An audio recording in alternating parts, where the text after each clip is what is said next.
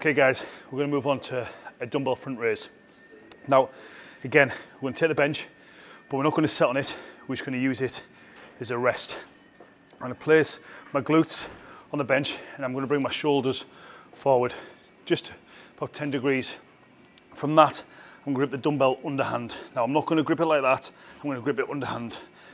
And from that point, what people typically do when they're doing a front raise is they go from that position and then up. Now, doing that, you lose contraction on the delts. So I'm going to take the dumbbell with a slight bend in my arm, and also I'm going to keep my elbows tucked in. I'm not going to flare them out. So by tucking the elbows in, a slight bend in the arm, I'm now going to take the dumbbell so it's about in line with my nipples.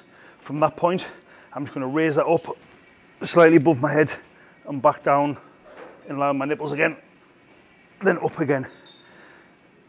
In this way, it allows you to keep the constant tension and maximum contraction onto the delts. And the one thing that you'll notice when you do this exercise is that the weight that you lift will be nowhere near what you were lifting when you were swinging it like that, because it's complete isolation.